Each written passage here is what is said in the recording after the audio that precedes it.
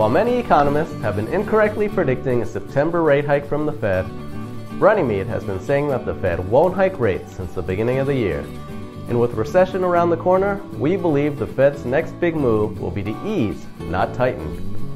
With growth slowing around the world and inflation near zero, the Fed is unlikely to move rates off the emergency zero level. In any case, the most surprising news from the September Fed meeting is that one voting member predicted negative rates in 2015 and 16. Yes, you heard that correctly.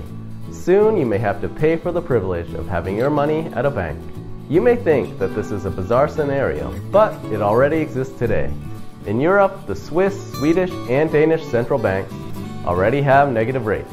And today, the 5-year German Bund yield is once again trading at a negative rate.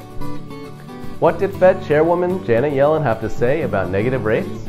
She said, "Let me be clear that negative rates was not something that we considered very seriously at all today." The key word in that sentence is today. Since Yellen has been hinting at a hike, it is unsurprising that they aren't considering this option today.